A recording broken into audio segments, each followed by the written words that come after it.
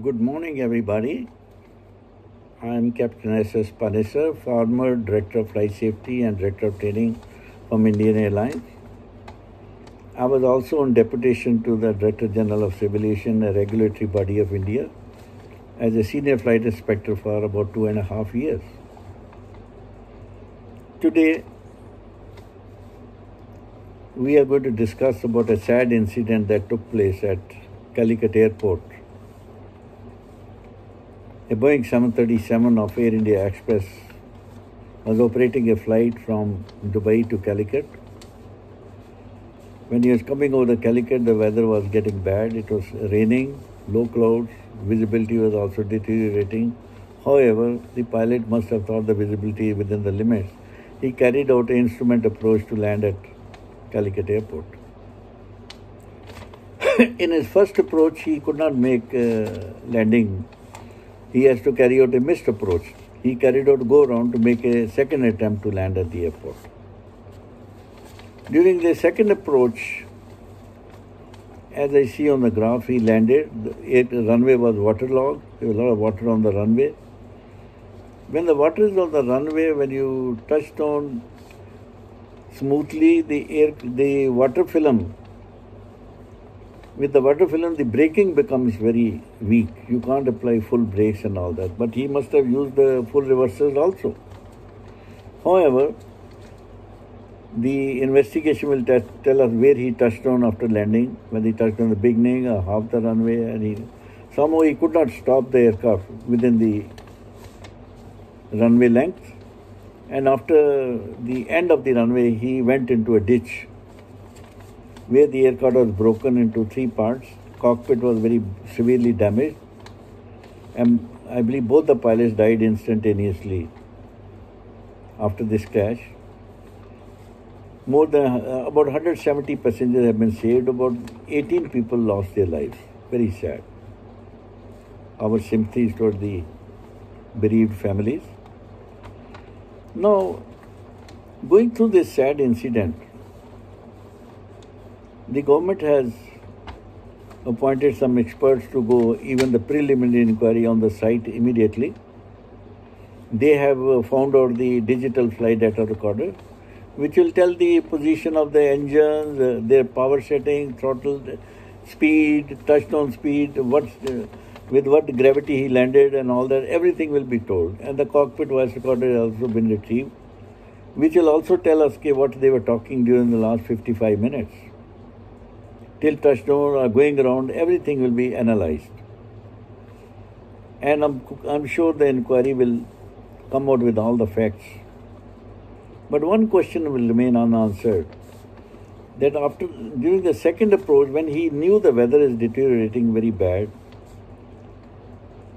why he did not like to divert to Trivandrum or Cochin or Bangalore, which are very close airports, not very far off. I don't know what are the constraints.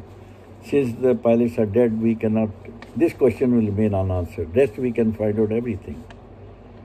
Because a few questions still remain. What is air traffic control? Did they advise him not to land? Because weather is deteriorating. On the runway, the waterlogged. So many questions and in the inquiry will come up. I have earlier also said that DGCA does not have any competent people to investigate such serious incidents and accidents. In the past also they have just done, and here also they will do a cover-up operation to satisfy their political bosses. I have also suggested a number of times, even now I recommend to the Honourable Minister to call for a judicial inquiry. The inquiry, difference between the DGCA inquiry and judicial inquiry is simple. In DGCA, they don't take any advice from veterans, professionals, pilots, engineers, or anybody. They imagine themselves, and depending on whatever they have material, they'll give a report. Whereas judicial inquiry, the judge invites the opinion of every professional. In your opinion, what could be done? The idea of all these inquiries, as per the International Civil Aviation Organization directive to all the airlines in the world, the inquiry should be done for the purpose to find out the exact cause of incident or accident. so as to avoid such recurrence in future. But it should not be done for any punitive purpose to punish a pilot. That should be the motto of our investigation of inquiry. But since DGCA does not have any competence, I have heard the statement of our Director General of Civilization, which is just a layman statement. First of all, I was shocked to know why he is giving his own judgments and all that without getting the preliminary investigation report. Accident has just happened few hours ago and he has already started giving judgments. Because these bureaucrats who are handling these sensitive departments, they have no experience. They have no knowledge of aviation. Nor they have good advisors in the department to advise them what to say and all that. That is a shocking part in our aviation.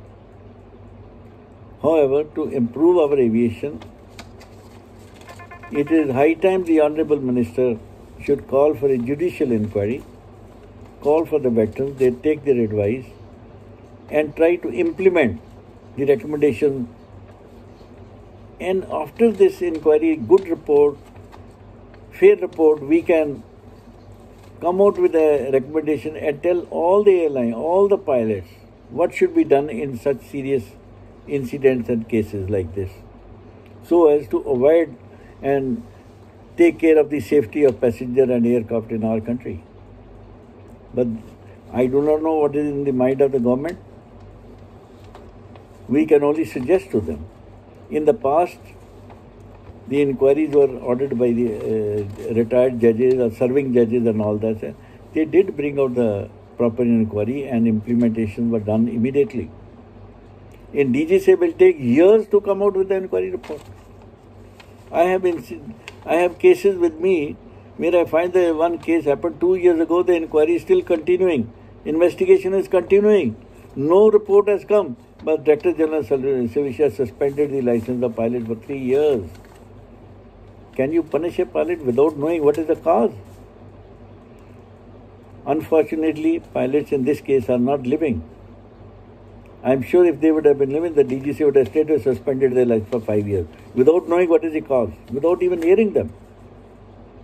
This is the status of our regulatory body, the so-called the savior of safety in India. We had a lot of protests. They separated the investigation board. Now the present separate board, Aircraft Accident Investigation Board, is headed by a serving group captain of Indian Air Force. We are glad. He is a very experienced pilot himself, very knowledgeable, very honest, very fair. But I want to know what team he has got it. The team he has to take it from DGCA. This is the sad part. Now, you see, there are so many questions will arise in this thing. Why didn't the ATC inform the pilots about the deteriorating weather? Why didn't he suggest them weather around the alternate airport is very good, you can divert there? He can suggest, he cannot order. The final decision lies with the pilot. He cannot force a pilot to divert. That is why I say that question will remain unanswered throughout. Why didn't the pilot like to divert? The rest, everything we'll find it out. Some people are giving statements without any application of mind that the pilot wanted to dump the fuel. There's no procedure to dump the fuel. Somebody said he shut the engines before crashing. No.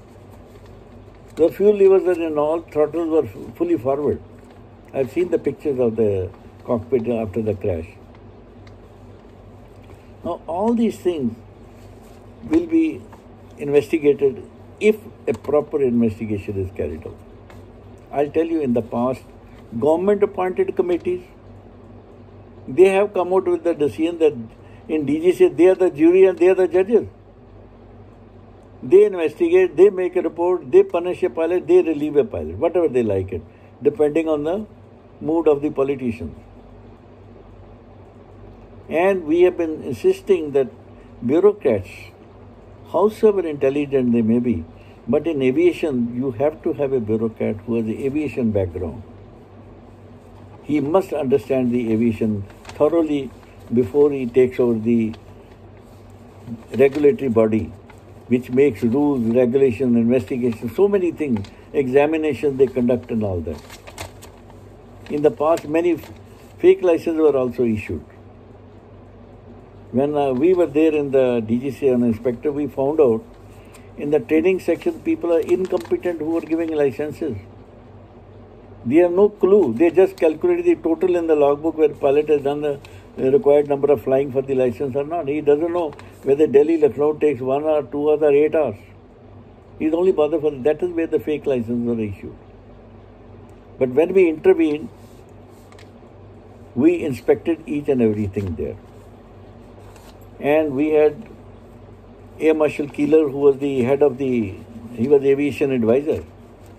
He used to, whenever we do a check of a particular flight, he used to call for our explanation. What is our observation about the airports, navigational aids, cabin crew, pilots, engineer, technical, so many things we have to check. It is not only the check of the pilot, but so many observations.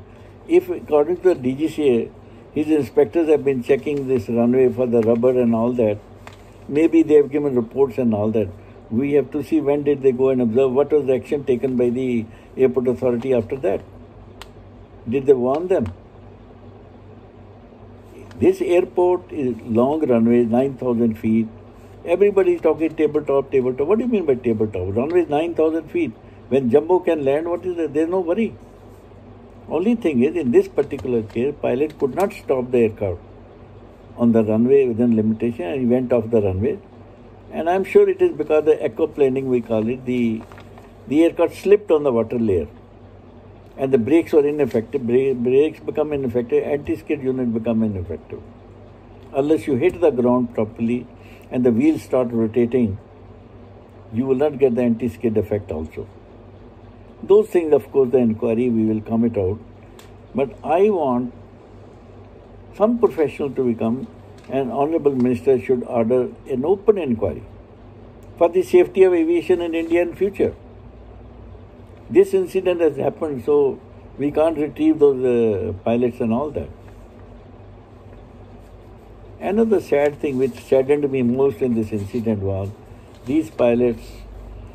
Captain Sathe was ex-Air Force pilot, highly decorated pilot, fighter pilot. He was decorated by Airindia also. He was a Czech pilot instructor. The co-pilot was experienced. I just saw the news, the dead body of a co-pilot was brought to Delhi. Indigo Airline, their managers, they must be knowing this pilot, they arranged the reception of the dead body. At Delhi, they arranged a separate bay for the aircraft. They sent more than 100 pilots to receive the dead body. They placed the wreaths and all that. They arranged the body to be taken to Mathura, where his parents were living. His wife was there. But unfortunately, nobody from Air India came. Even the CMD didn't bother to come, and at least if he could not come due some preoccupation, which I don't know, which he could not have cancelled. He should have come personally, at least placed a wreath on the dead body. We have directors, they are cheaper by dozen. Not a single director came to receive the dead body. Is it not a matter of shame? That boy has given, he is dead and gone. Now at least let us give the last respects which we can do. That's all we can do. We can do nothing for the family. We can't revive the dead people. But at least let us give our respects and recognize the service they have done to our airline. That inquiry will tell any, but we are so selfish today. The CMD, but because he is a bureaucrat, he is not concerned. He is only concerned for his extra 5 years or plum posting. Even the directors, many directors sitting in the office doing nothing, watching TV and enjoying the evenings and all that. They had no courtesy to come at the airport. It's a matter of shame. Even look at this, our Honorable Prime Minister immediately sent condolences. How nice of him. Great of him. We appreciate that. Many ministers sent there. Governor of Kerala came there at the site. Honorable Minister of Civilization went to the site. See, this is the situation of our airline. Even the MD did not care to come to the airport. The directors, cheaper by dozens, they didn't like to come to the airport. Why? They're sitting in the office, they have no respect for the dead bodies. Those boys have served this airline. It's a really matter of great shame. Look at this. Our Honorable Prime Minister immediately sent condolences. How great of him. How much confidence it must have given to the family that government has recognized the services of these boys who died. Our Home Minister, other ministers, they all sent. Governor of Kerala was at the site. He went to the site. Local ministers, they all went. Our Honorable Minister of Civilization also went on the site. But I only wish if our Honorable Minister uses his office for the judicial inquiry. I do not want him to resign like other. In the past, ministers have taken responsibility. Let me tell you that. Our Honorable Prime Minister Lal Bahadur Shastri, a railway incident took place near Ambala. More than 200 people died. Honorable Minister Lal, he took personal responsibility and he resigned as a Minister of Railways. Madhavrao Scindia, our airline pilots were on a strike for 3 months. Executives of flight, they hired some aircraft with their pilots from Kazakhstan. Their Tu-154 was flying and it crashed at Delhi at midnight. I was a senior flight inspector. We went to the site. Our Director General Shiva Raman, bureaucrat and a pilot himself, firebrand DG, he was also at the site immediately at midnight. Our Honorable Minister, late Shri Madhavrao Scindia, came at the airport. When I was introduced by the Director General, so Honorable Minister wanted to speak to me. He said, Captain Panesar, tell me, according to you as a pilot, what is the real cause for this accident? I said, sir, these aircraft we had taken on a wet lease. These pilots have not been briefed properly by the airline about duty time limitations. He is flying in the morning, Delhi, Bombay, Delhi, Bangalore, Delhi, Hyderabad, Delhi. He is coming to Hyderabad after 11 hours of flying. He was a tired pilot. He is not a machine. He called the Director General. He says, I've got this news from Captain B. He said, he's right, sir. You know, when I got up in the morning, I heard on the radio, Honorable Mr. Madhavrao Scindia has resigned as a Minister of Civilization, taking the responsibility for this crash. I do not want our present Honorable Minister to resign, but at least show your competence for a judicial inquiry. Let's find out the truth of the accident so that we have involved more safety measures in future. We guide our junior pilots, senior pilots and send the recommendation to the training center. Please advise them when to divert, when not to divert. Also, it will give advisory services to the air traffic control. So many agencies we can guide them. But this cover-up operation by DGCA will not bring any results of fruit for safety of aviation in future. My humble submission, once again, let's have an open inquiry. Take the advice of veterans, seniors, many instructors, examiners, DGCA people, retired air traffic controllers. Let them all come and give their opinion. We can improve the aviation. I'll tell you the DGCA's lackadaisical approach. They constructed a control tower in Bombay, ignoring all the guidelines of ICAO. Our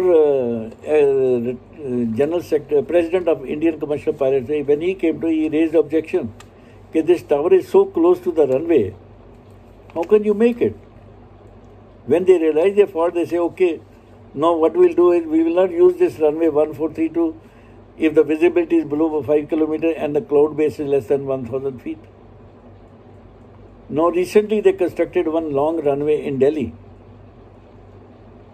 1129, more than, I think, 12,000 feet, 13,000 feet. And our runway is the longest runway in Southeast Asia. But they were not using more than just 60% of runway they were used. When I asked under RT Act, what is the reason why it is not being used fully? They say because of Shiv Murti on the way. So I asked a question, was Shiv Murti there before the construction of runway or after the construction of runway? They said, no, it was before that. I said, then why the runway direction was not changed? Today, out of this 12,500 feet runway, we are only using approximately 6,000. Pilots have to use hard braking. In a wet runway, you can imagine. I don't wish that. It can happen like a Calicut incident. This is the approach of our DGCA and the government. They spent public money in this runway, huge runway, longest runway in Southeast Asia, but only using just 60% of the runway.